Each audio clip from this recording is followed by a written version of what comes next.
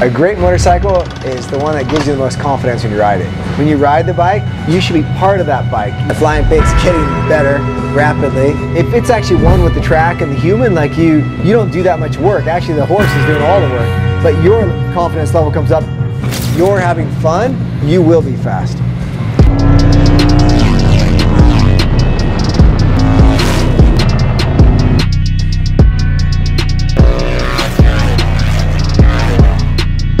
Then we go to Laguna, we make a couple of small mods, the rider's got some more confidence, me and the biker won.